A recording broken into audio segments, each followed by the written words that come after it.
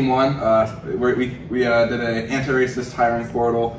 We called it Jabba the Hunt. We said play on words. And my name's Sam Letzi, and we have Sam Schroeder, Ryan Alesna, Zach Goodwin, and Zach Tevin. Our racist issue is there's racial bias in the hiring process due to explicit and implicit bias. These effects are people of color are underrepresented in the professional workforce.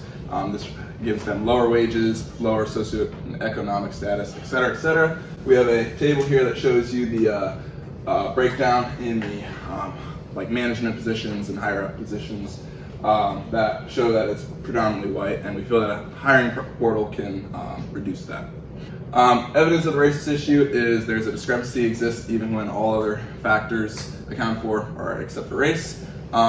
And we have a quote from a 2003 study. White names received 50% more callbacks for interviews for white names. Higher quality of resume elicits 30% more callbacks, whereas for African Americans it elicits a far smaller increase.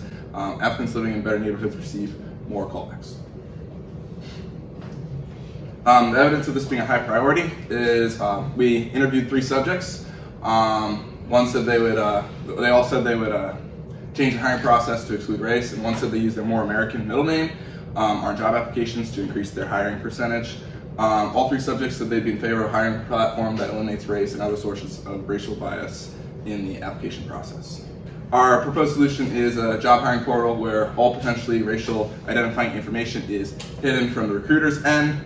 By stripping this information, implicit and explicit bias will be reduced in the initial stages of the hiring process. This could be making the process more equitable for all. Some of the information that we exclude is name, address, and schools, as these can cause racial bias. Our project scope and specifications, we programmed the hiring portal in TypeScript and HTML. The user will input all their information, their name and everything into